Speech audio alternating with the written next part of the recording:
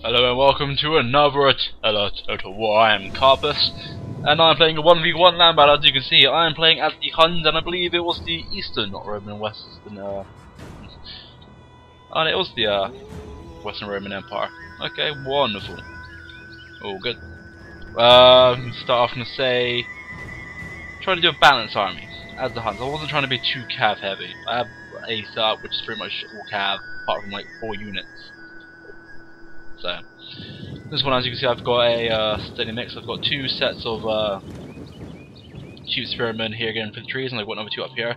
These were just to basically protect the cavalry. So when I use these to harass the skirmish, I could have had 1 here, 1 maybe here. So if they had cavalry, they can try and attack. They all have to be very mindful of my spearmen. But as you can see here, they got cavalry and they're sending them all the way around the other side. So currently, that sort of idea is pretty moot currently. All of these guys here are currently hidden in the trees, so they're not 100% sure that we are still here. And the rest of my army pretty much is just standard medium active infantry. I put some rank on them as well. And my general, which is the steppe warlord, as you can see. Coming up here, my horse archers are the Hunnic horse archers. Same runes as I mentioned really before. So let's get this game sort of started.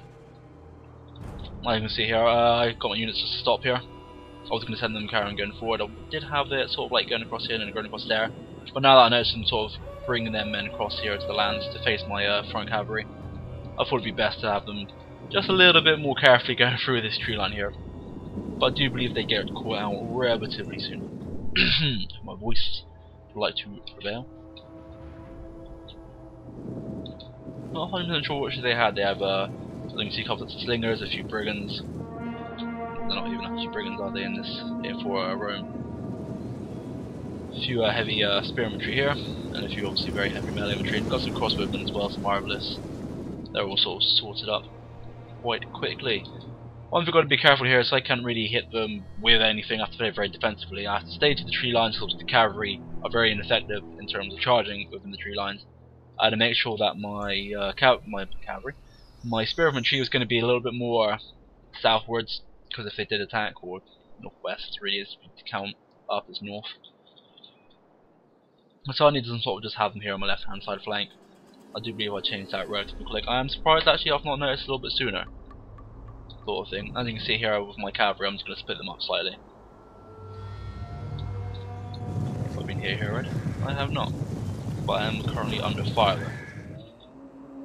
The idea of pretty much cutting these people around like this just sort of make them spread out, not have too many like range units facing one way or the other.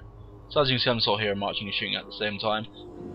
These units here do manage to take my guys somewhat soon. As you can see, I already know that they're there. And I brought my troops down here to the cavalry a little bit more, well, a little bit less effective. Bring a few of my actual main axe melee infantry. And obviously my general here just sort of cover it. Only 2 units here, so I can't really dedicate myself to the charge. These 2 units, oh yeah, these 2 units here I do sort of face more along here in a second. This is the initial charge. As you can see, some of their guys will get caught out, and their cavalry is starting to move. As my melee axe infantry here, I pull back my spearmen. Obviously, I got this spearman to go slightly more to the left. That's because now that their cavalry is starting to mobilise, I do not want to be caught out by that at any point in time. So as they're starting to pull out, you can see they've got some decent rank upon them as well. And I don't know if... no, I didn't put any on my spear infantry. So you can see we did manage to hold up 2 sets of cavalry, which is pretty good. I don't want to have these guys come down here and hit 50 units again. I'm bringing these guys across to help them. My general was slightly better than these cavalry here, so I sent them into melee just to sort of help them boss that. As you can see here, their spear infantry didn't hold out too well either against my charge from the trees. Down from here, what I kind of did here was to send up all of my men. I don't worry about, really worry about these. They're pretty strong against any form of ranged attack, and I put them in this formation as well. The whole point of these is they'd appear here to soak up some damage and make a small distraction. When I send these guys in and my cavalry up here, they'd be able to do a little bit more damage than if they weren't. Obviously, because they're going into melee against range infantry as well, I do manage to win a small little fight here.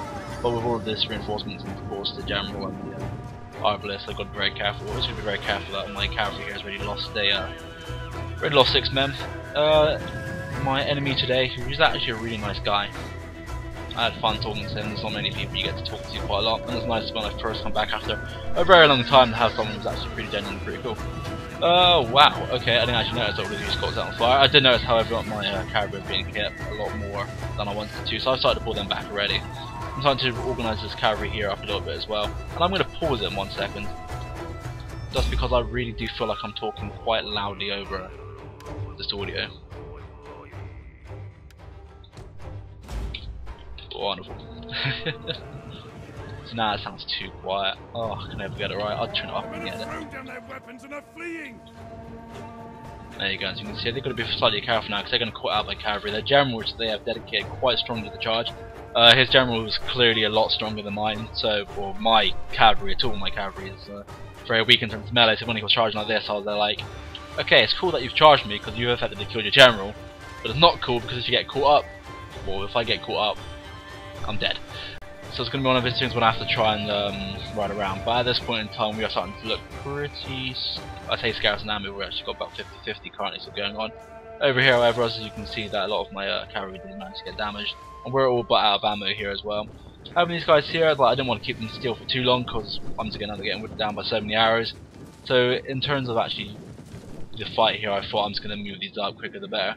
Arbalest is aiming for my general by the seams of it. At first I thought they were just missing all of these guys, but they managed to take down one of my general at least. So right now, as you can see, we're just going to start mobilizing the core of my melee infantry actually into the heart of the fight. I'm going to be sort of careful here to who I'm sort of aiming at, because if you just aim at the wrong person here, it could have been slightly different. If I hit from here, then, oh no, I thought there's another misset melee cavalry here. But still, they can get sort of surrounded quite easily here. What I could have done is possibly use this cavalry here for a little bit more of a little batting around hitting them, because obviously I still have to be very careful with their cavalry if I didn't just notice over there. I have noticed up here. I'll go up there again in a second. I wasn't really paying too much attention to that fight. I was sort of moving the cavalry around a little bit at a time. The thing I've got to be careful now is their cavalry, because their cavalry joins this fight properly. I am in a very big bit of trouble, and also got to be very careful. I can see their melee infantry is actually quite good at to turn these guys around. I don't know why they were caught so much off guard. I was about to say that sounds like the cavalry has just engaged us in the trees here. A few have been caught up between my men and the tree line here. I have my general here just hitting the back of them just to try and help this in any sort of way I can. Here looking good though, I've got a couple of units of them routing. Yeah, fair enough, they are the slingers. Now comes their melee infantry. I think this is when I realised that my cavalry is all but out of ammo, so I was starting to send them in. Started to send these guys as well. I'm going to put on slow motion just because I'm going to quickly just say what's going on up here. Up here we were charging around so much that we lost so much arrows doing nothing. I thought, well, I've got number advantage, while I've got a number of advantage to made from that I really had, and he's so disconnected from the rest of the army. I kind of felt quite safe doing this, so in time I do believe that here we just managed to rout out their general. So I'm going to come back here, a very quick shot, see if I can make heads and tails what's going on here. I've got one set of spear infantry, and I've got my cavalry, and then my general really. One mistake that I felt I did do, I put my general in too many hot spots like that. It was a bit very here and there. Trying to fight this off here though, I am losing humanity despite my extra rank. I don't actually know what these guys are. Oh, okay, they're the leader commando guys. Alright, I can sort of understand now why I'm half losing this battle. But you can see up here, I felt like I was doing quite well. I was sort of slowly winning despite the spear there into my cavalry. My melee infantry is far superior and will do a lot of damage while they're there. Here, as you can see, some men, as they just said, is rally. It took me about a few seconds to actually kind of fully realise where and what they were doing. Over here, however, I am starting to break and injure their cavalry more than I have ever done before. What I should have done here while I had the chance, because there's not really much around, is use my general to hit into these a lot sooner. I should have done that. As you can see up there, I've already broken their general, so I was like, okay, that's cool, we've broken the general. Send down these guys, and hopefully we can come here and send some reinforcements for when we need them. So as you can see, in terms of melee right now, we are very general is dead. And there's my general. As I was saying, I kept them in that sort of situation and in that hot spot for far too long. So now the battle really does begin, doesn't it?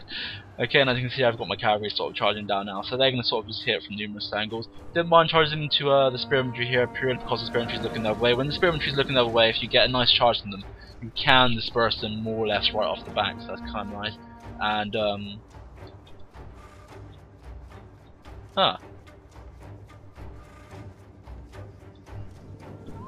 the only reason why I said there, I talked about it at the end of the game. Because right now, as you can see, I'm hitting into their crossbowmen quite strongly. still in quite good morale here, and I've got a couple of sets of cavalry coming down from the top. So here now it just becomes our little cavalry sesh. There you go, I split that cavalry up as well. I do remember doing this now. That hurt may not be needed now. I can't fully remember what is really going to happen to this bit. There are spearmen here, kind of half brace themselves, but they run facing the right way, so it did take quite strong damage there. So there, as you see, they are starting to waver. I have to try and keep the momentum up here with my cavalry, because I cannot have these keep calling them marvelous, these crossbowmen firing that many into me. As you can see, he's got some along this on the side as well. So he's kind of got a nice little spread with quite a lot of men in between to hold up my cavalry in terms of that. That's another set of cavalry here. But as you can see that these guys here are starting to waver, they're starting to rout. Managed to complete the break of this unit here, which is wonderful. I've only got 2 sets of cavalry left. Oh, and he's only got 3 units as well. But as you can see, our charge momentum sort of is slowing down. I'm trying to push through into all of these guys here, but the sword melee infantry is just holding them back ever so slightly. There you go, another unit of mine is broken, but so is there, starting to waver and rout. Spear infantry here just rallied, which is a bad bit of news for me. My last cavalry unit is holding on with only 40 men left, charging straight into the spear infantry there, but I don't really have to worry about them. They're dispersed, I don't have that many men, so a cavalry hit, they won't have the strong entity against that in that sort of regard. Going back here, they're hit into their crossbow infantry as they burn down the trees of our forest gods. Managed to hit into them here, obviously I didn't have to worry too much. So I have to keep jumping. I cannot let anyone really gain any form of concentration. The crossbowmen, as you can see here, are starting to rout. I thought I'd try a bit of sneaking after I hit into them, try and move them around and hit them into again to see if that would do a little bit extra. It turned out it kind of really didn't. It might have caused a few of my men to die needlessly. So again, charge them into the spear infantry now after these guys here are starting to break, and our men flee the field of battle. That was it. This is a shameful display. I've been Carpus. That is probably one of the closest games I've had in Attila. I hope you enjoyed.